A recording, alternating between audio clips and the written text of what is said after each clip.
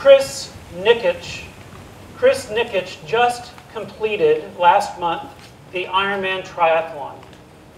Now, that's an amazing feat in and of itself. Let me remind you, the Ironman is a 2.4-mile swim in open waters, not a pool, open waters, where the rip currents and the waves are bashing against you, moving you all to and fro, oftentimes moving against you. I've done open water swims before. They are not fun, and they are not like swimming in a pool. 2.4 miles.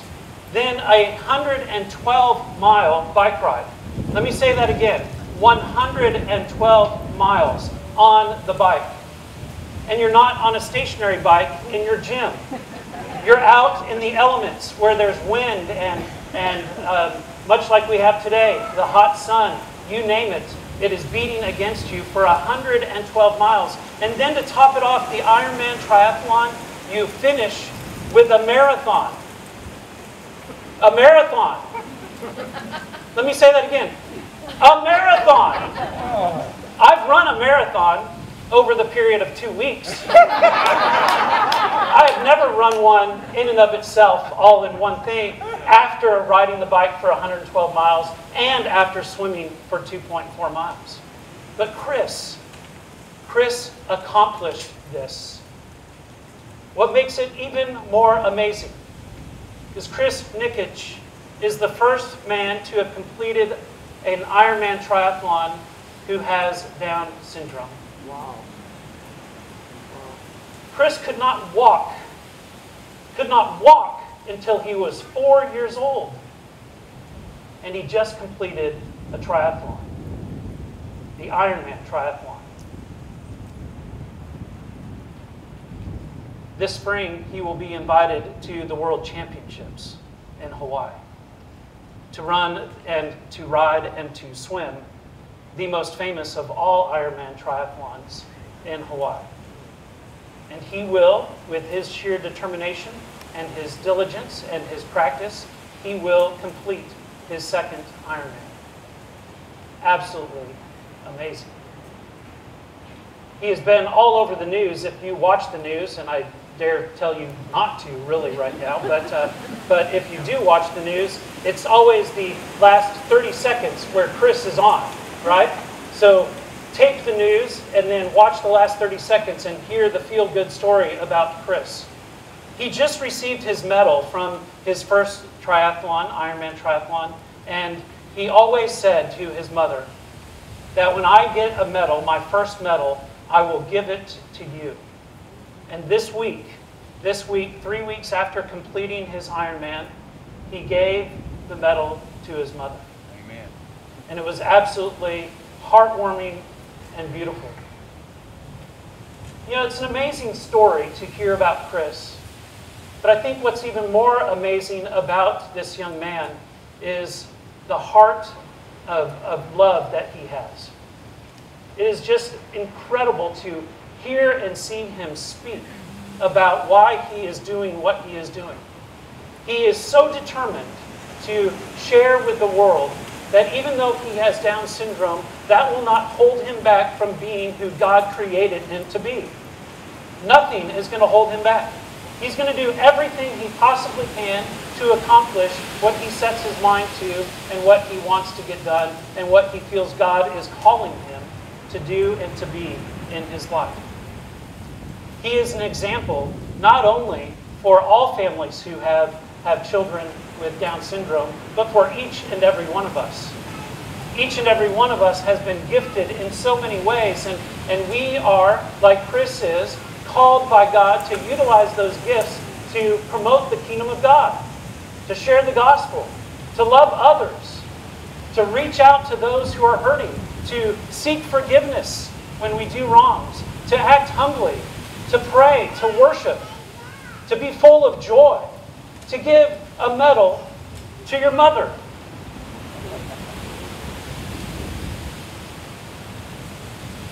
And I tell you all this because the gospel today, the parable of the talents, is not Jesus' treatise on capitalism. The parable of the talents is not a parable about investment futures. and how you should meet with your banker this week so that you can make as much money as you can, because that's what the parable of the talents is saying. I tell you, that's not what it's saying. The master has come and has given, according to the abilities of the individuals, 5 talents, 2 talents, and 1 talent. Not declaring their worth or how God sees them, but talents according to their abilities. Each and every one of us has different gifts and talents, different skills, different ways of working and living and moving and having our being within the kingdom of God. And each of us is called upon to exercise those abilities and to multiply the gifts that God has given us. So the master comes and gives those talents out. Now a talent is probably about 2 to 3 years worth of wages. So to the one he gives 5, that's about 15 years of wages. To the one that he gives 2, let me check my math here, that's about 6 years. And to the one that he gives 1 is about 2 to 3 years worth of wages. It's no small chump change that God, the master, is giving to you and to me.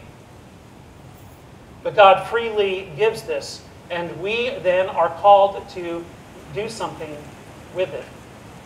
The one who has 5 goes and invests it, and he gets 5 more and returns 10 to the master. The one who has 2 invests that and doubles it and returns 4 to the master. The one that has 1, living in fear, living out of the fear of losing just that 1, digs a hole, hides it, and returns 1 to the master.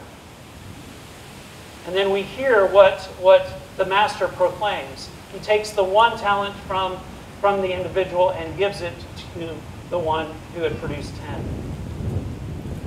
You see, when we don't regularly form ourselves, that means practice prayer, read Scripture like the collect of the day has commanded us and invited us to do. When we do not attend regular worship, either in person or digitally, like so many of us are doing at this point in time, when we don't serve others, when we choose to look to ourselves rather than to love others, when we choose our way and not God's way, we oftentimes will lose the ability to live in God's grace and love. Not because God has taken it away, but because we can't see it any longer, because we're not practicing what we need to be practicing to live an intentional life of discipleship. It's like any athlete would tell you. It's like any musician would tell you that if you don't put the time in and rehearse and practice, the skill will go away. I'm living and breathing that. When I get in the pool today, there is no way that I can swim like I did when I was younger. Why? Because I don't get in the pool as much as I did before, right? My body has changed and everything else, and I still see friends that I swam with who are swimming competitively and are professional paid swimmers. Watching on TV last night. So it can be done. But when we don't practice, then it doesn't happen for us. That's what I believe this parable is about. This parable is about Jesus telling us that it's not good enough to just take the faith and hold on to it and cherish it. To treat it as if it's this fine treasure and bury it. To hide it from others. When people at your workplace or in your life say, "What did you do this weekend?" You say, "Oh, well, I did." And you kind of walk around it. But you know what? You're here this morning. Tell your friends that you went to church. Outside. It was beautiful. And invite them to come. That takes 5 talents into 10 talents to say that. When you scurry around the issue and don't tell people about your faith, then you're hiding that talent in the ground. And if we do that long enough, then it becomes very easy for you and for me to not come to church, to not pray, to not serve the poor, to turn a blind eye to those who are in need, to actually not have civil discourse with those who are on the opposite side of us religiously and politically.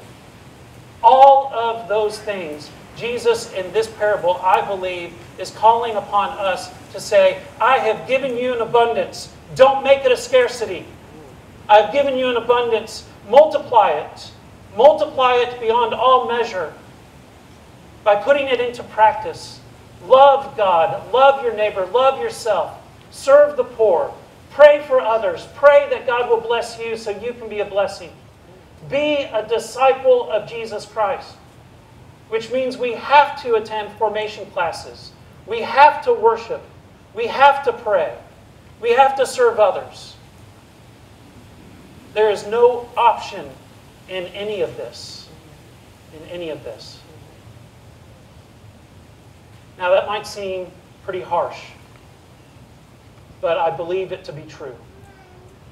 And I've seen it to be true. Every Saturday morning, more and more people are coming to us. Not because we give out filet mignon. Not because we hand out the greatest food in the world. It is the same food that other food pantries buy from the food bank. People are coming to us because we see people first. When someone comes to us and says that they don't have a kitchen, we don't call them homeless. We call them people without a kitchen. They're a person first. We love people because God created people. And we are made in the image of God. And if God is love, then we are called to love others just like the people who come to us love us. And time again, we hear from people who come to us. Why they come is because we love them. We treat them differently than other food pantries have treated them. They're not a number. They're not a charity case. They're people. And because of that, people like Demetria from San Antonio College have joined us. Folks from the Seminary of the Southwest are thinking of coming and joining us. Over 40 people yesterday, ministers from this church, joined us to share the love of Christ with others. And I'm often asked, well, if I come, will there be enough work? Will there be enough work for me to make it worth it? And I always say yes. There's plenty of work. There's plenty of work because when you begin to speak and talk to the people who come, we realize that they are struggling with many layers and layers and layers of hurt and pain. And they need somebody to walk with them, just like we need somebody to walk with us, to unpack all of that stuff and to put it in a bag and throw it away. Somehow, in some way, connect them to the services in our community.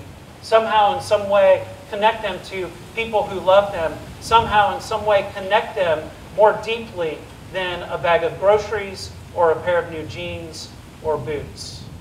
All of which is extremely important. Because if we didn't do those things, we'd never have the conversations that we're beginning to have. The parable of the talents, my friends, again, is not a treatise on capitalism. It is a parable of our faith, of our formation, of our discipleship. It's a parable that calls each and every one of us beyond what we think we can do. To not hide, to not scour, and to not leave the abilities behind, but to grasp hold of them and take the abundance of God and multiply it. Multiply it so that our Master, our God, Jesus Christ, may be glorified more and more, not only in our lives, but in the lives of those we serve. Amen.